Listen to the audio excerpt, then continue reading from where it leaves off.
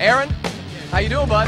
Hanging in there. Getting the guitar too? Getting ready to go. The tour so far has been well? Oh yeah, it's been great. You know, day in, day out, just doing some rock and roll. You enjoy the setup? Right now you're setting up your amp and guitar. You do it yourself, that's always safer. Everything works. I like to know everything works. Yeah, no kidding. You know. Adam, tell me about the song that we just saw the video. How'd you guys come up with that idea?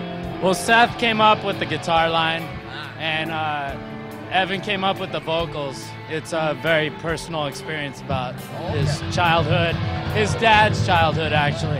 And we put it all together. It just took about 10 minutes to write.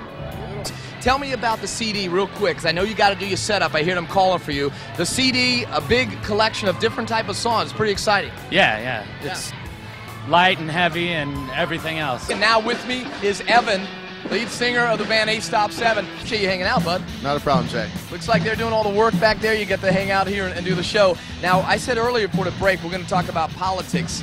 You have a different leaning than most of your average people out there. Tell me a little about that.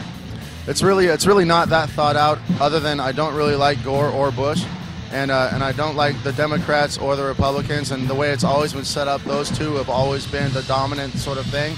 And I think Ralph Nader is probably the first person that's come up with any sort of, like, you know, I think I'll vote for him just because I know that if he gets elected, he'll stir some stuff up, you know. I mean, he'll like, a little chaos would be good for this country.